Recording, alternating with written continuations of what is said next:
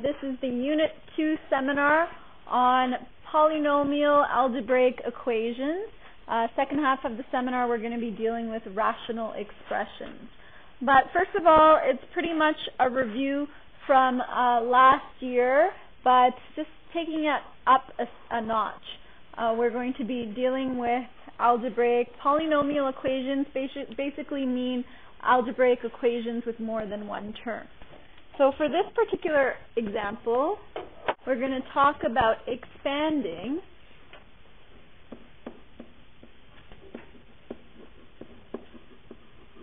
binomials and trinomials.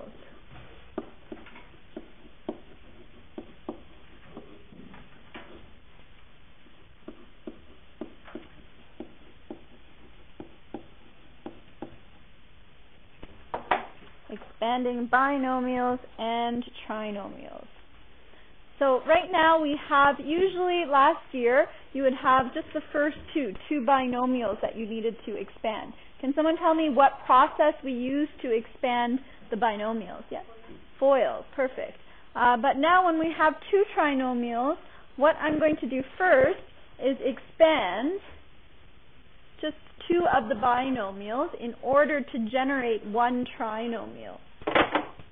So to do that, I'm going to use FOIL on the first two. Now, it's unlike grade 10.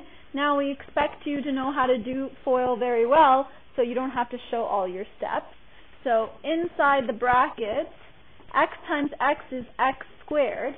I know my outside terms are 3x and a 2x, and they combine to 5x. And my last term is positive 6. So the trinomial generated from that. And I have this one binomial over here.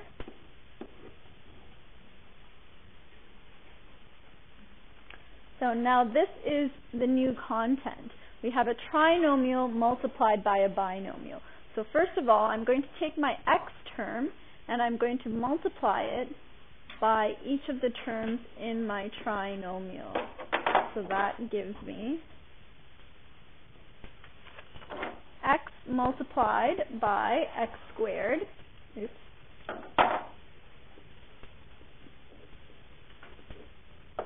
And then I have my positive x multiplied by 5x.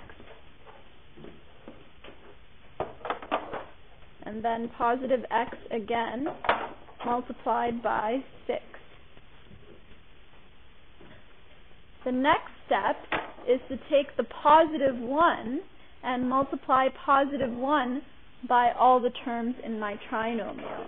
So I'm going to take positive 1, multiply it by x squared, positive 1 multiplied by 5x, and positive 1 multiplied by 6.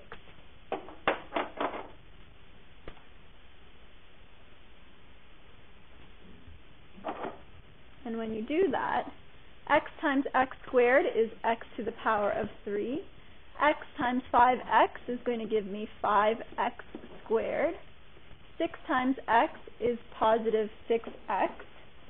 Then I have x times 1 times x squared, which will give me x squared, positive 5x, and positive 6. Those are a lot of terms, but you'll notice because there are 3 terms in the trinomial, we double that with the 2 terms in the binomial, and we have a total of 6 terms that would generate from this one question, okay? Now I'm going to show you a trick that I'd like you to do in your unit guides, just because even though it's very simple to now combine like terms, it's also easy to mistake an x cubed for an x squared, because you're working with so many different terms, polynomial equations. So what I like to do is I'm going to put a red line under all the x squared. I'm going to color code my like terms so it makes it easier to visualize.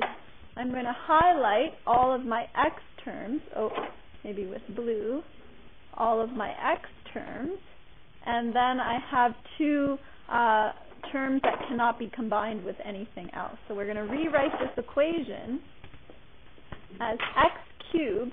Now I'm going to rewrite all of the x squared terms next to each other. So 5x squared and positive 1x squared. Next come my x terms, positive 6x and positive 5x. And finally, the positive 6 at the end. So my final answer is going to be x cubed.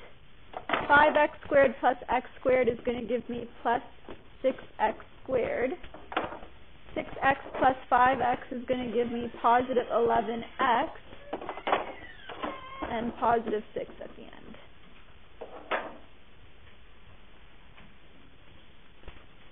Okay, so does that make sense to everyone? There's a couple of questions in assignment A that look like this. The next one is a little bit trickier, but also involves FOIL, so I'll give you a second to write the question down. Now this is to the power of 2.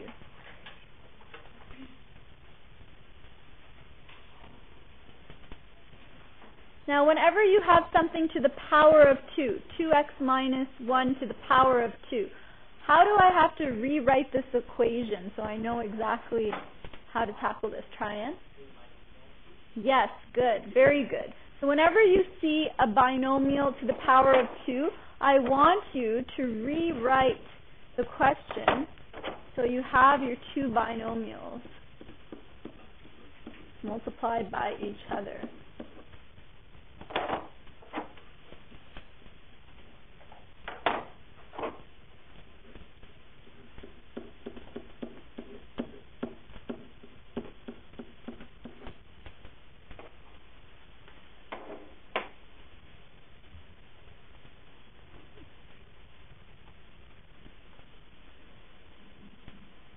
And what is the next step? And remember, what I forgot to reinforce is combining like terms, combining polynomial equations, we're always going back to our BEDMAS rule. BEDMAS is brackets first, then exponents, then division and multiplication, then addition and subtraction. So how do I get rid of those binomial brackets? What process am I going to use? Does anyone know? What do I do next? FOIL. Good. So we have this positive 3 on the outside, and then I'm going to do FOIL to come up with an expression to put inside of the bracket. So FOIL with this, 2x times 2x is going to give me 4x squared. Negative 2x minus 2x is going to give me negative 4x, and negative 1 times negative 1 is a positive 1. 4x times 4x is 16x squared. 4x plus 4x is positive 8x. And 1 times 1 is positive 1. So I performed FOIL on the two binomials, and I cannot reinforce this enough. Whenever you see a binomial to the power of 2 or to the power of 3, you always have to rewrite the question.